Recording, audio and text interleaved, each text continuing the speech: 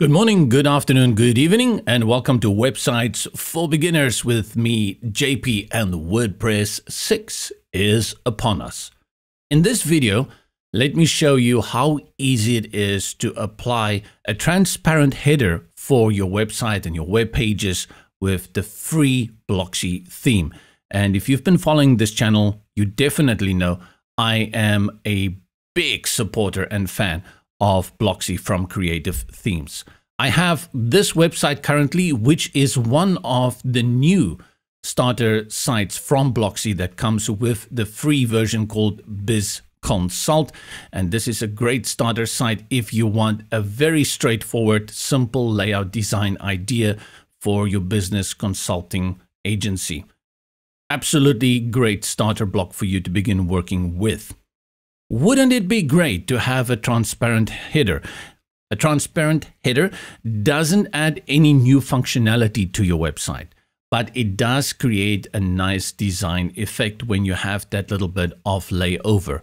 And doing that in Blocksy Free is really easy. At the WordPress toolbar at the top, select Customize. That takes us into the theme customizer. Quick note here is why I always wax lyrical over Blocksy is that Blocksy is one of the only first creators that gave us a theme with pro features in the free version included when it was released a year or so ago.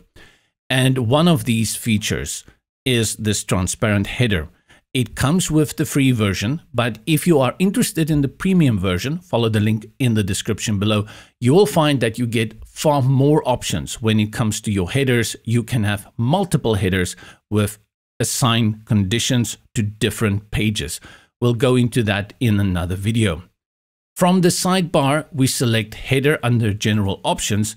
And then here you have a tab for the elements which you'll use to build out your header. And then you select headers, the right tab, and you will have this global header. If we are in premium, you'll have the option to add more headers here, which will allow you to assign one header to your landing page, another one to your posts, and you can design a header that is transparent, one that is not transparent, all the options you have here under headers. This is the free version, so click on the global header and you have two options here. Simply under transparent functionality, toggle that on. And on our page, it updates, it drops over our hero section here. Looks really nifty. Make sure you have proper design choices here. This is a dark background, so all your elements and links that appear here need to contrast nicely to make sure that it stands out and that it's very legible, easy to navigate as well. A few things you can notice in the sidebar is that you have add and edit conditions, and then you also have the option to select on which devices this will be enabled. This one here is desktop. It is activated by default, and then you also have mobile.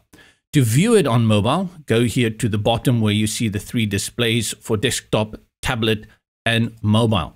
And you can see that currently it is transparent. If I deactivate it here, you will see it goes to the solid bar header. That is the default choice.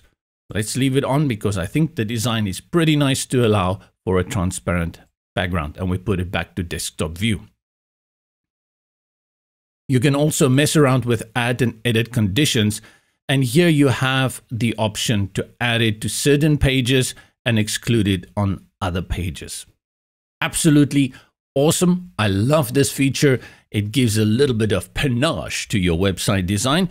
Just make sure that it does fit the look and feel of your website. From me, JP, go well and stay safe.